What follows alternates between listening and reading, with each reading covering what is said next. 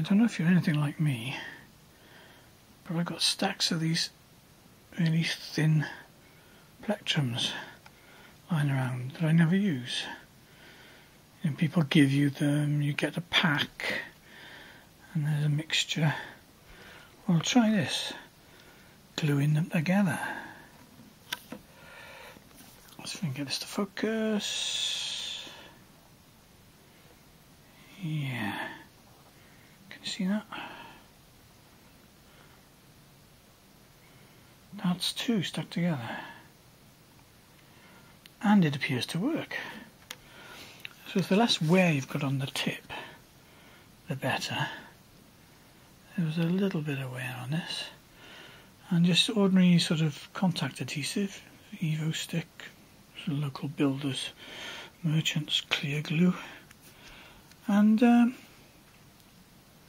suppose you could, I think I've seen somebody space them out for clever double picking mandolin effects, but this is just to, I've just gone up to thicker plectrums, thanks to Johann Segerborn. I hope that's how you pronounce it.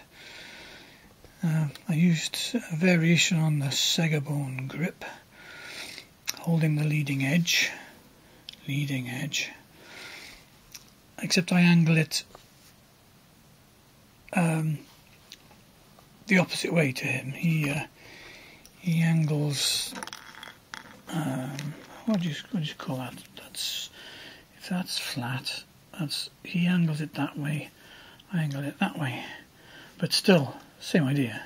So thanks, Johann, you've enabled me to move up from medium gauge nylon plectrums, which I've used for years as a bass player,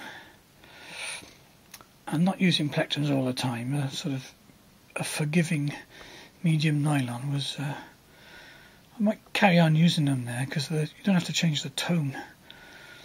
If you start using a hard plectrum and you're EQ'd for fingerstyle bass playing, it might be a bit bright, I don't know, to see. But either way, I've now got a new lease of use of these things, because they just sit there thinking, oh, you can strum an acoustic with them, and yeah, but no, stick them together. So 260s, well, actually 58s, but who's counting?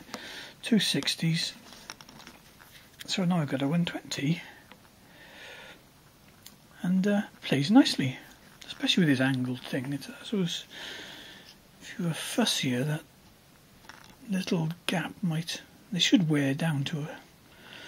So, another Purplic service announcement from Cosmic. There you go. Have fun.